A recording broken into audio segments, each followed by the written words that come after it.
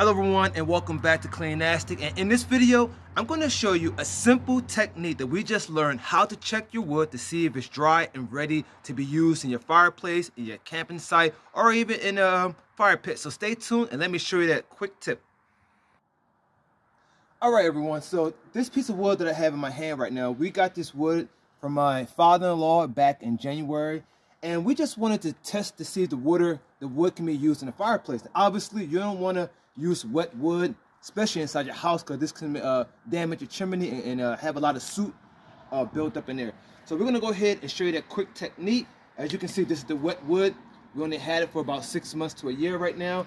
And the technique starts with a simple dish soap. So what you're going to do, you're going to go ahead and just pour some dish soap over top of it. Doesn't matter if it's bottom, but it has to be on the end because it can't be on here to be on the top part. You're going to rub your fingers around here like this.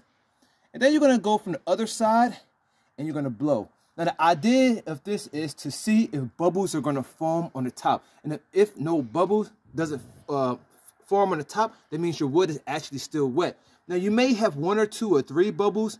That's indicating that your wood is somewhat dry, but you want a full-fledged foam on top of it. So I'm going to go ahead and from the bottom side, I'm going to blow.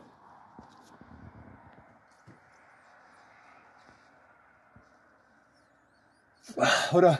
All right. Whew. Kind of hard, but okay. Blow again.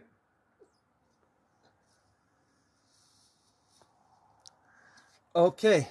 And as you can see, we have no bubbles at all. And this wood is not seasoned. It's not ready to go for the fireplace or for your fire pit. Now, we're going to go ahead and check a piece of dry wood that we have for about 3 years.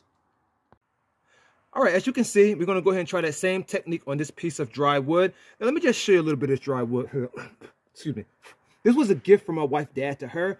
He liked to do artwork on this wood, so this wood was actually very dry before he put this on here. But I just want to show you that our technique is very quick and very effective. And yeah, all right, so I'm going to go ahead and demonstrate. I'm going to blow from the back here. And I'm going to blow for about 10 to 15 seconds. And here we go.